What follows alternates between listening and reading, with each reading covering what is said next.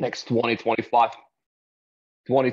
minutes with you guys. I'm going to try to keep this keep short. I know that we have a 45 minutes for a presentation, but I like kind of speaking less and listening more and kind of getting a more feedback from the audience as well. So anyway, what we're going to talk about today is going to be the name of presentation is workforce transformation and automation, but primarily what we're going to focus on is digital transformation and what is happening in the marketplace and with our customers, our users during the digital transformation, and how and what we can learn from what is happening today from a perspective of the product development, really.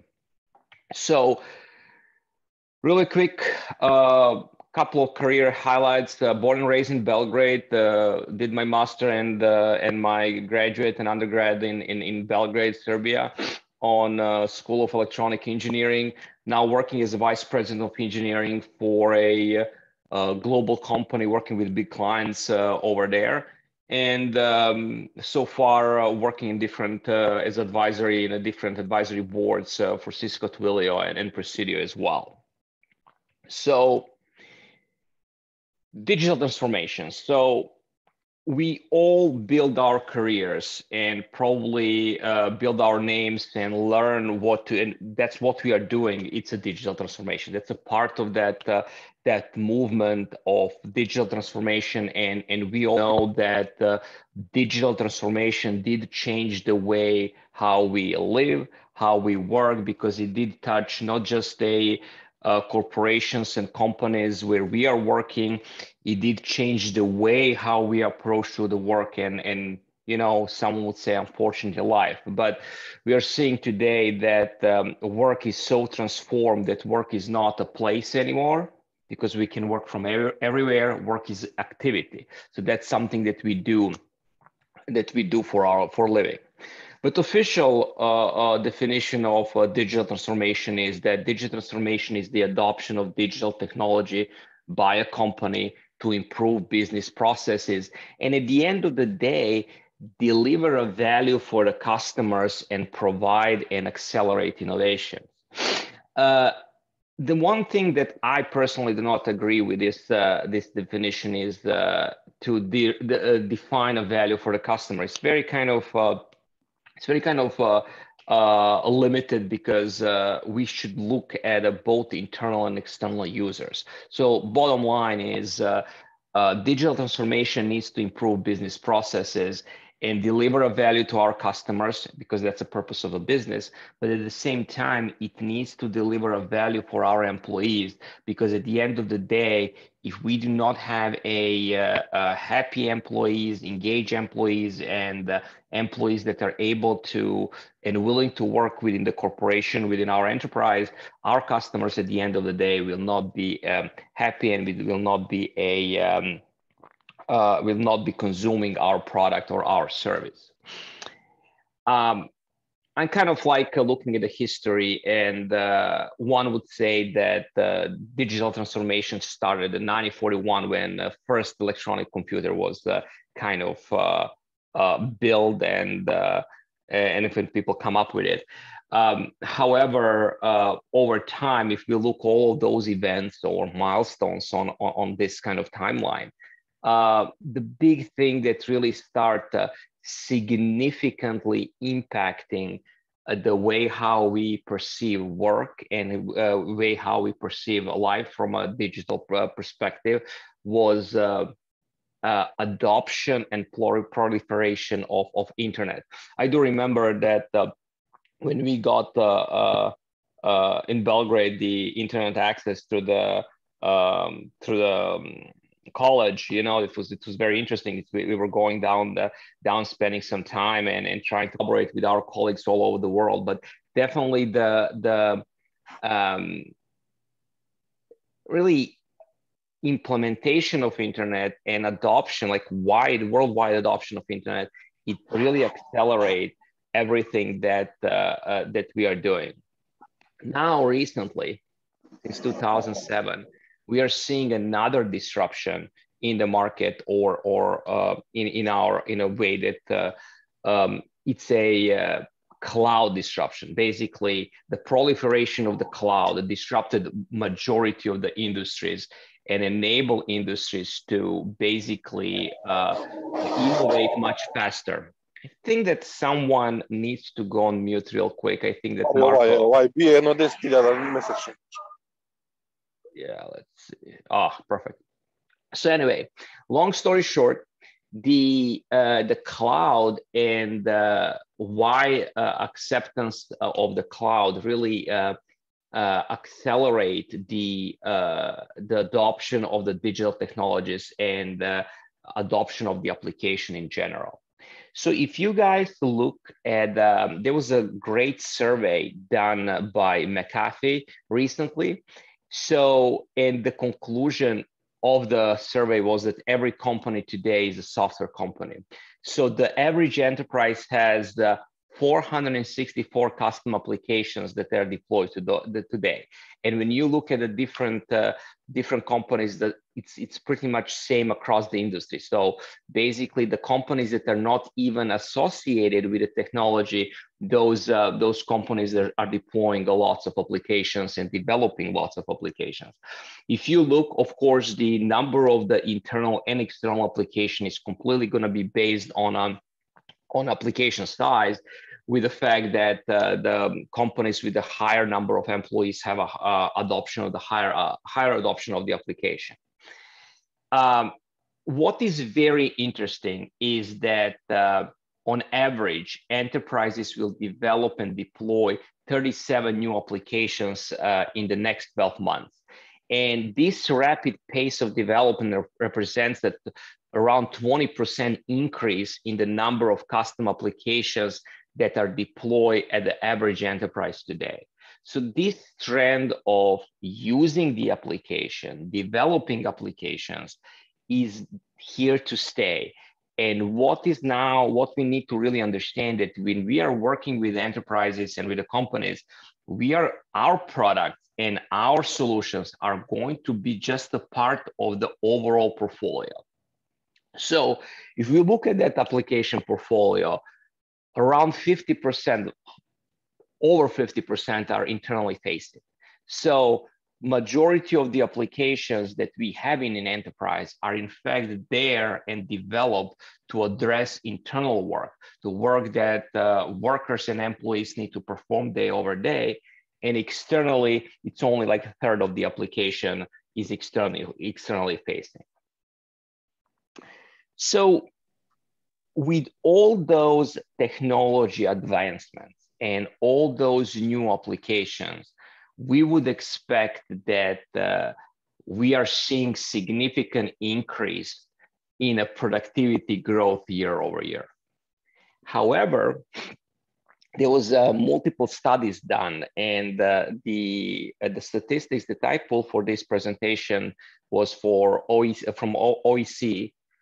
And what we are seeing basically that we have in most countries, labor productivity growth has been lowered in the last decade comparing to the previous decade. And the slowdown in productivity has been particularly marked in Finland, Greece, Korea, United Kingdom, and United States. So we still have a productivity growth, but if you look the period from 5-year period from 1995 to 2000 and 2000 to 2005, and compare that with 2005 to 2010 and 10, 14 and 14 and 18, that productivity growth is almost half. Italy has even negative productivity growth. So this is something that puzzled the economists all over the world, and there are multiple different studies done in order to really understand why this problem exists. McKinsey and company recently had a very good article in which they were trying to tackle a entire productivity slowdown and really trying to compare the size of the IT investment and investment in the product development into the and kind of correlate with this productivity slowdown.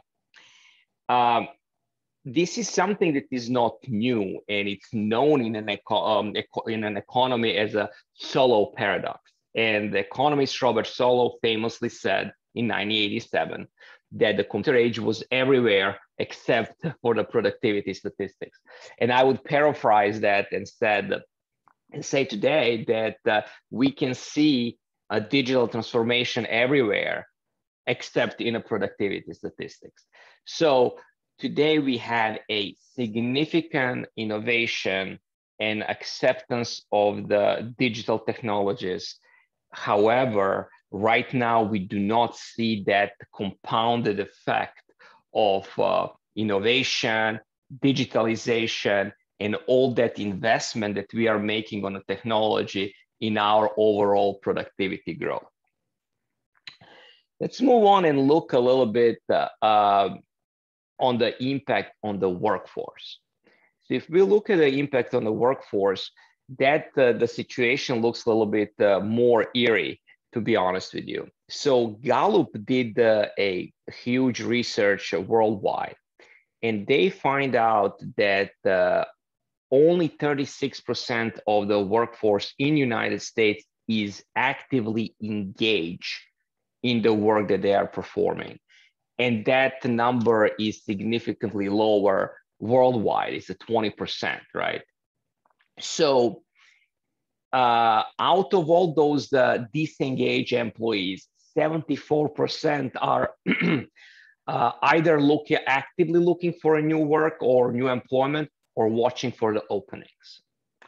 So another study showed that 40% of all work was spent on mundane tasks. So what we are seeing in a workforce is we have a application portfolio today, and our workers, non-farm workers, they are moving the data from one system of record to another system of record, or using the information from those systems of record, reformatting those applications in order to perform the work.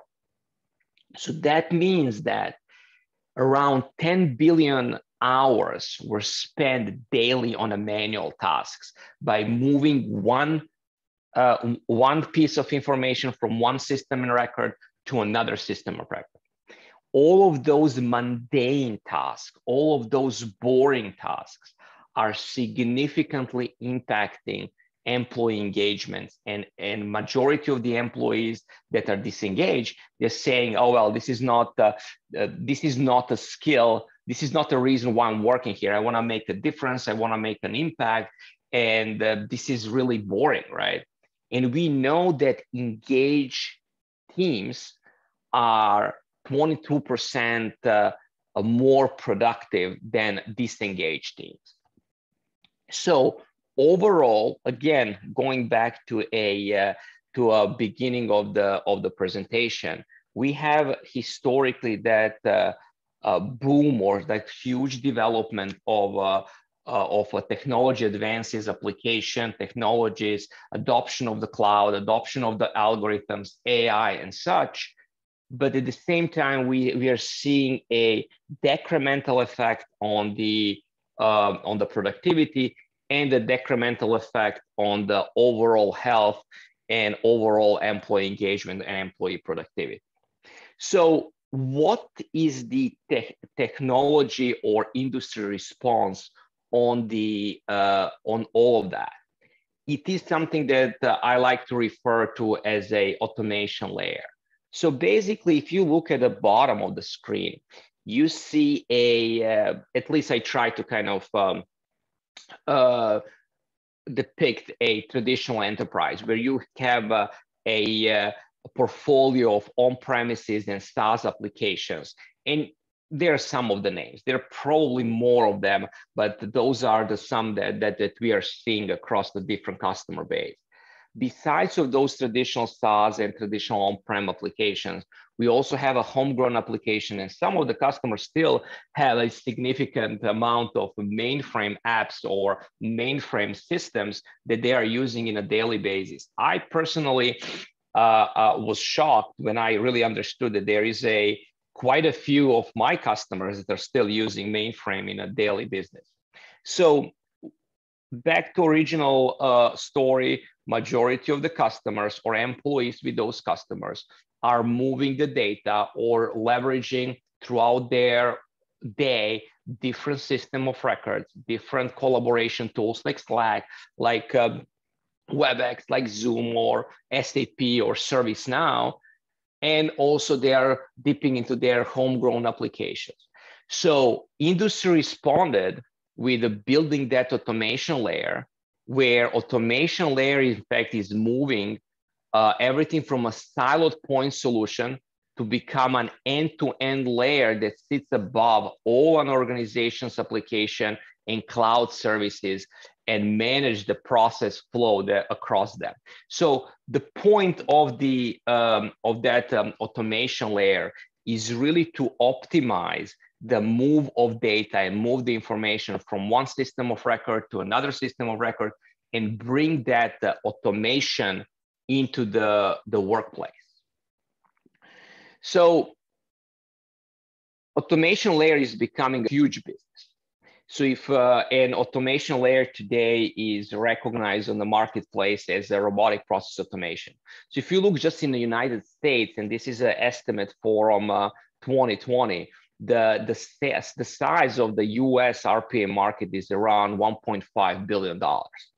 And the estimated CAGR until 2028 is 32%. And if you also look at the kind of, is this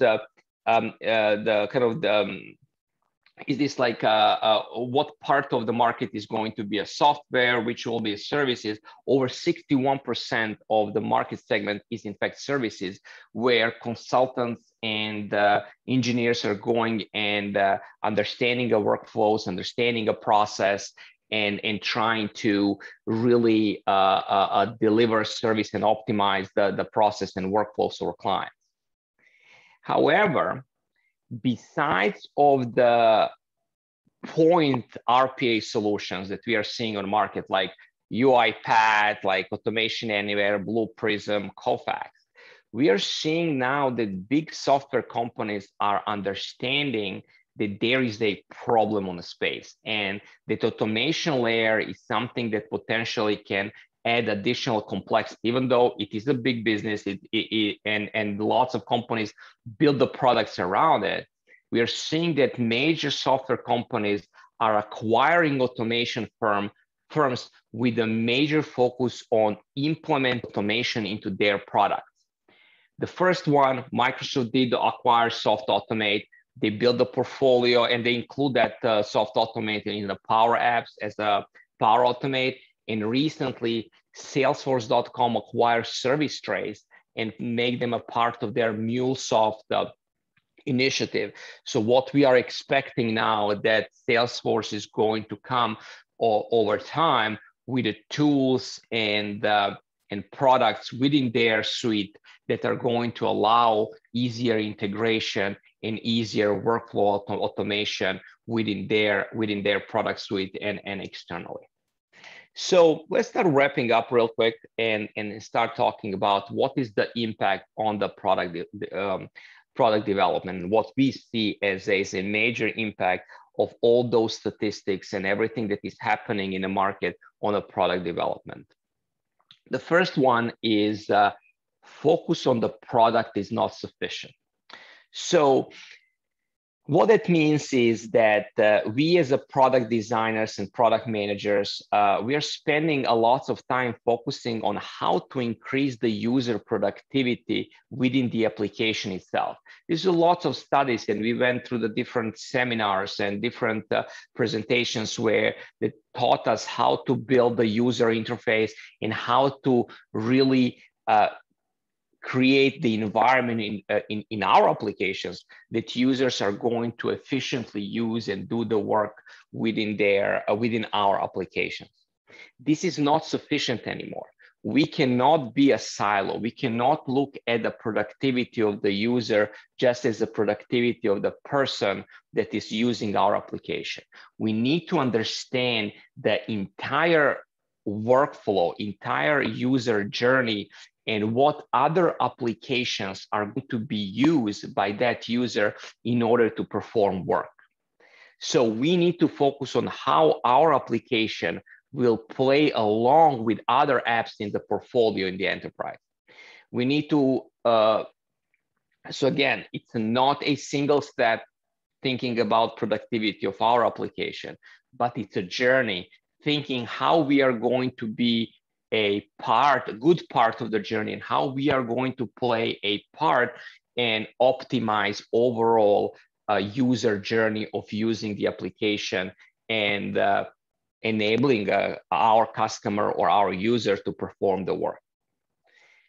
Think above Rest. So today, when you are building application, it is overall rule that, oh yeah, I need to expose my APIs, and I do need to build a application that is that has ability to integrate with the other applications.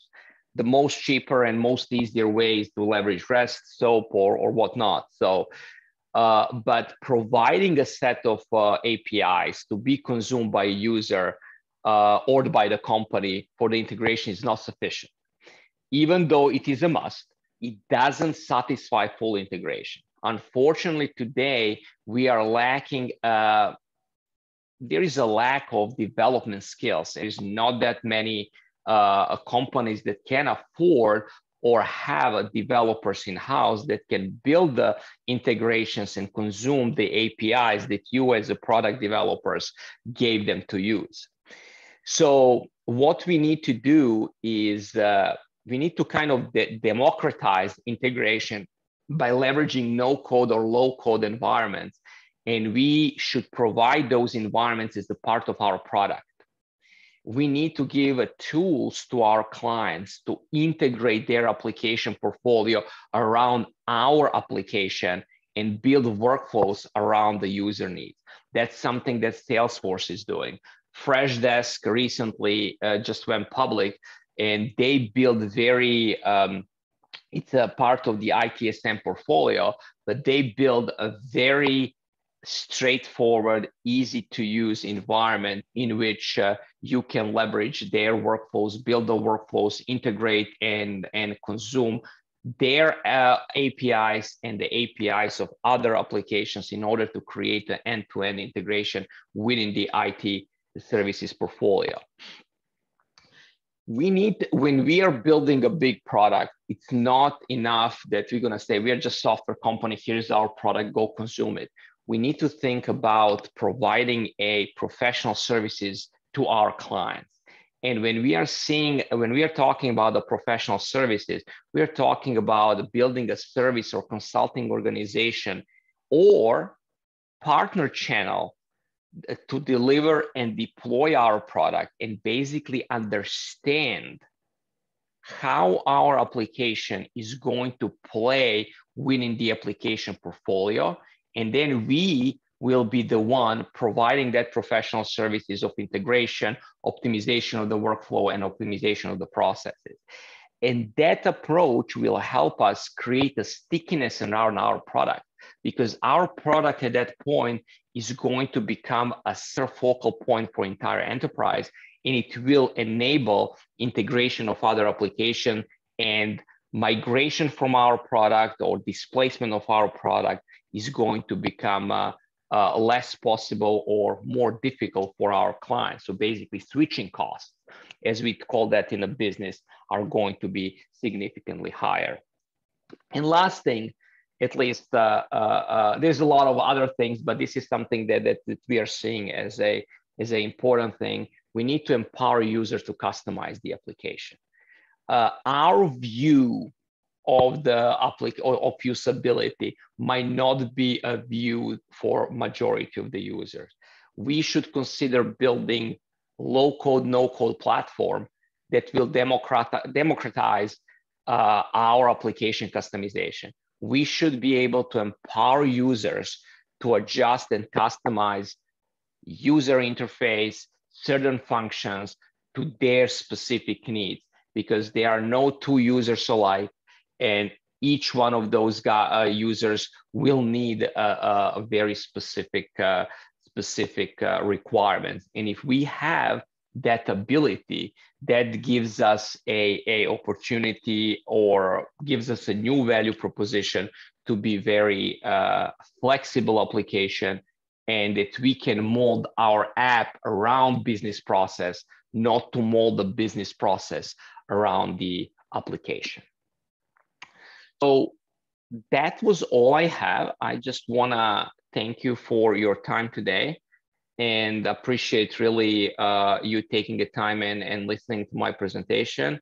If you guys have any questions, feel free. You can email me, or you can just hit me on LinkedIn. I will still be on a Slack channel. So if you guys have any questions, we can open a floor, and I think we have around 10 minutes for discussion. So I'm here if you guys have any questions, or we can address them now. Well, sorry, Mladen, I just want to say that you have some more time because the room is created a little bit earlier and it's closing in 10:33 minutes, but we can create another one for additional 10 minutes more to finish if you have something more, because your time is you have 45 minutes. Yeah, so definitely, guys, if you we can have a discussion. I'm kind of I wrap up the preso, so definitely if we can have a discussion and talk about anything else. So I was trying to kind of be more brief, so thank you for that. Yeah, okay.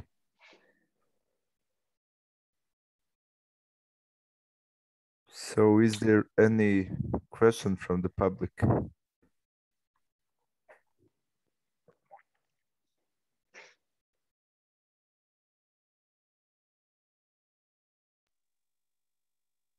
Hello, my name is Marko Stjepic, and I have one question for Mladen, if I may.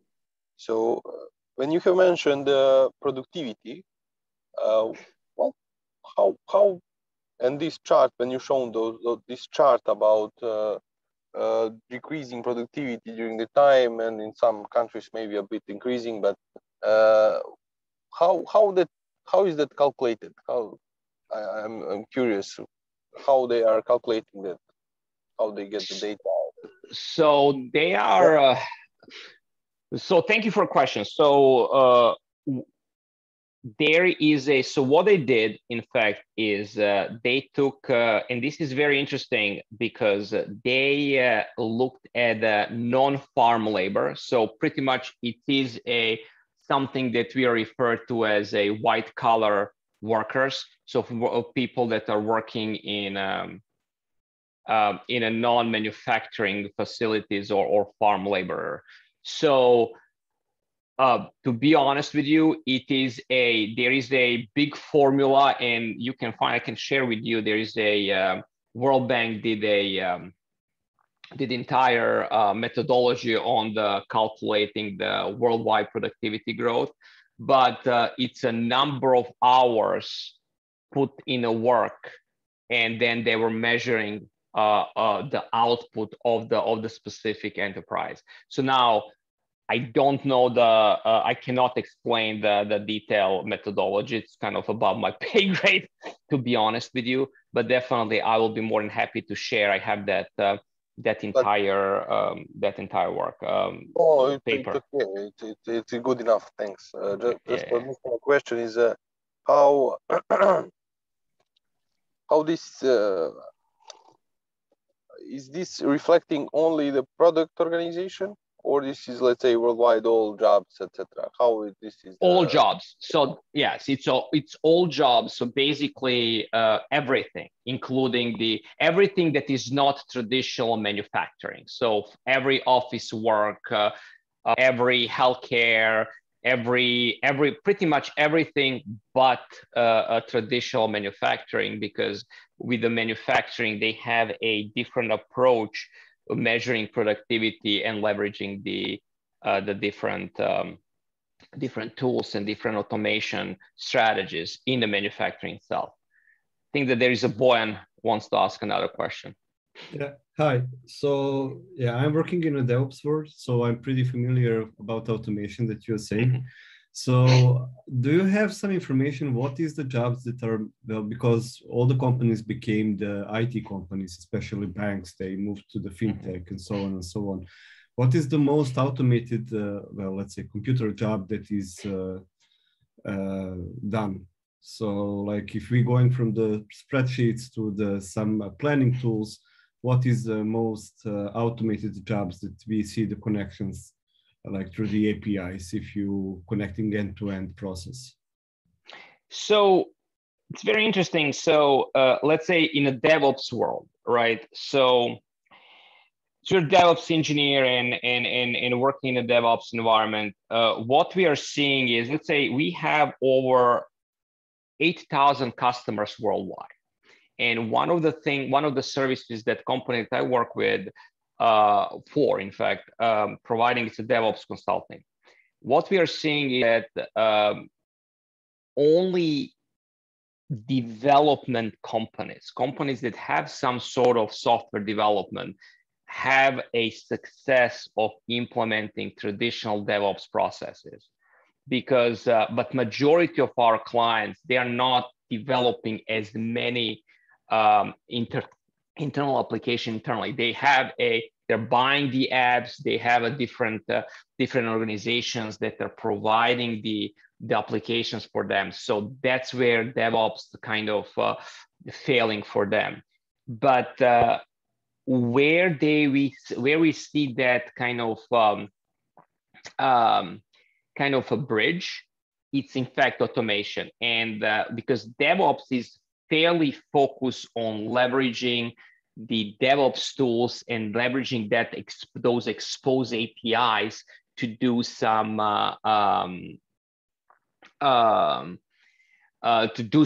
sort of workflow optimizations.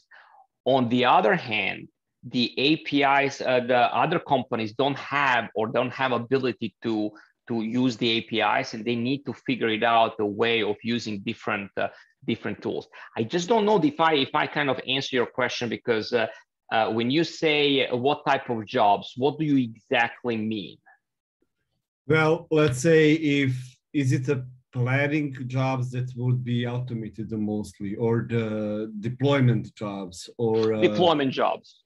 Yes. Yeah, it will be a deployment. So everything, when you look at a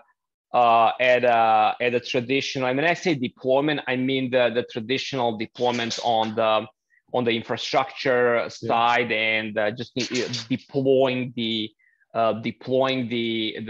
something in a cloud, or moving something in a cloud, or deploying the applications. All of those things are already very well mature and very well, their deployment is already automated.